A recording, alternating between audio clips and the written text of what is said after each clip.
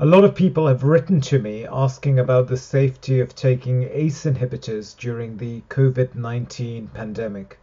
I therefore thought I'd do a video to try and clarify my understanding on the subject. Now, the first thing to say is COVID-19 has only really been around for 4 months, so we have very limited data to support anything we recommend. However, I think that what I'm going to say is very much in line with what most of my cardiology colleagues believe, and also what is supported by a lot of the kind of big cardiology bodies and institutions around the world. So the first thing to do is to explain what ACE inhibitors are and why they're used, and then after that I'll try and talk you through how they relate or how they're relevant to the COVID-19 pandemic and the virus in particular. So ACE inhibitors are medications which are very commonly used in cardiology. ACE stands for angiotensin converting enzyme, and these medications inhibit this enzyme. And they're used in patients who have high blood pressure, who have heart failure, who have diabetes with evidence of some kidney disease. You may recognize these medications because they all end with the suffix il, I-L. Okay, so ramipril, perindopril, enalapril, lisinopril. These are all ACE inhibitors. Now, what do they do and why are they used? Basically, when the heart is under any kind of duress, it struggles to function as well as it can as a pump.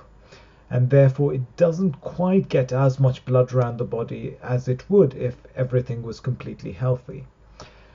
Now the problem is that the kidneys are very sensitive to any changes in the amount of blood that is being pumped out of the heart. So if the kidneys get even a trivially less amount, or even a tiny less amount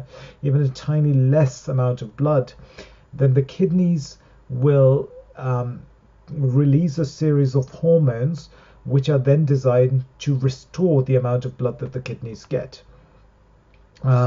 These hormones are regulated by this enzyme called angiotensin converting enzyme, ACE. And what these hormones do is that they increase our stress responses, they make the kidneys absorb more water from our urine, and therefore restore the circulating volume. And the idea is that if everything closes, everything tightens up because of this stress response, then there's more blood in the system and the kidneys will get more blood. In the acute setting, that may be okay, but if this is continued over a prolonged period of time, what actually happens is that the heart has to work harder as a result of these changes.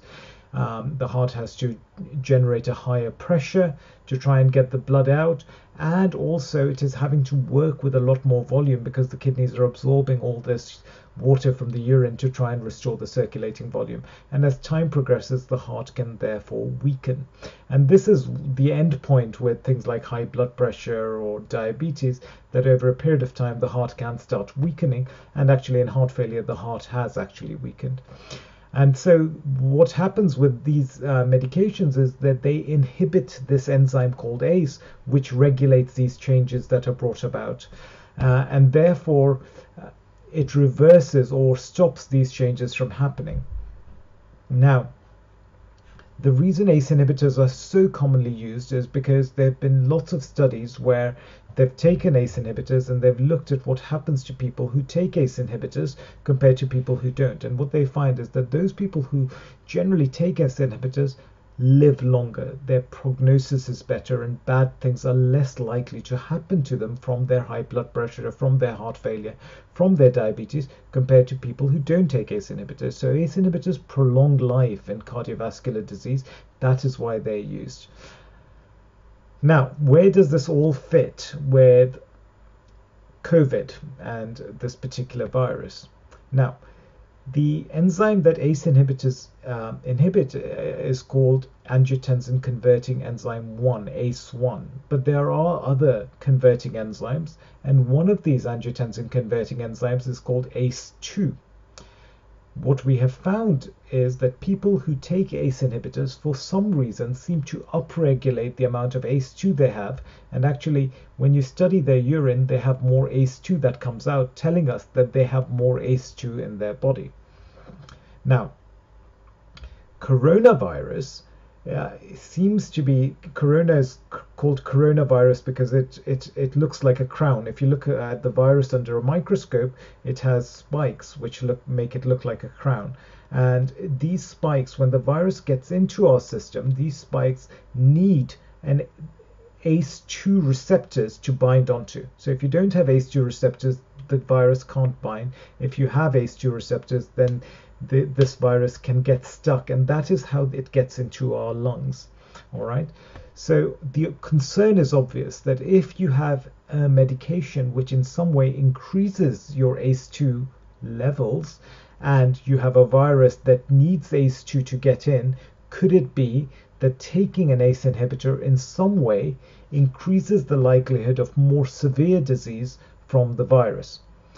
So that was the kind of hypothesis, and the interesting thing was the reason this became interesting was because when you look at patients in China, you found that actually those people who had the most severe form of illnesses, those people who were most likely to die or require critical care, had a much higher incidence of things like they were much older, they had high blood pressure, they had diabetes, they had heart failure. And therefore, not surprisingly, a lot of them were also taking an ACE inhibitor. And so when you saw the most severe patients, most severely affected patients, many of them were on ACE inhibitors. And that is why people started raising the question, could this be due to the ACE inhibitor that they had the more severe form of illness? The reality is it's incredibly difficult to tease out. The reason it's difficult to tease out is because in general, people who are older are far more likely to have diabetes, they're far more likely to have high blood pressure, they're far more likely to have heart failure, and they're far more likely to require ACE inhibitors. And elderly patients are also far more likely to suffer the adverse consequences of the virus. So it's incredibly difficult when you have all these confounding variables to say, oh no, it's because of the medication. It could just be because these people seem to be, people are older and sicker, and the ACE inhibitor is just an innocent kind of confounder rather than actually the cause. So far there is no real convincing evidence that says, oh, just because you take an ACE inhibitor, you're at a higher risk. People who take ACE inhibitors tend to be sicker patients, tend to be older patients, and they are at higher risk. So what we do know, however, is that people who take ACE inhibitors over a prolonged period of time generally are relatively stable. If you then abruptly and without reason stop the ACE inhibitor, then you risk decompensating those patients. And we also know that if you have an unstable patient, if you have a patient who has decompensated heart disease, they will undoubtedly do much worse compared to a patient who has compensated disease. So a patient who has decompensated heart failure with coronavirus will definitely do much worse than a person who has compensated heart failure. A person who has decompensated high blood pressure or decompensated diabetic disease compared to compensated disease will do worse. And there is a risk of decompensation if you take these medications off abruptly. So the general consensus at this point in time is that, one, there is no convincing evidence that ACE inhibitors make you more susceptible to having more severe illness. Two, stopping the ACE inhibitor could in some way worsen your cardiac status and make you even more susceptible to more severe illness. And therefore, at this point in time, the recommendation from everyone from a cardiology field is do not stop the ACE inhibitor.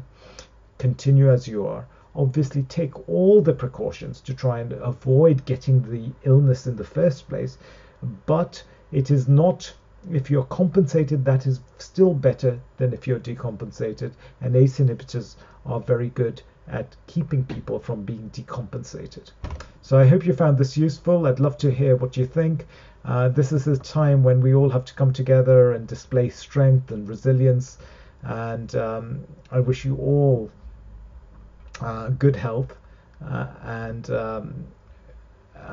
if you need me during this time, please don't hesitate to get in touch. Okay, send me a message, and we'll see whether I can answer your questions. All the best. Bye.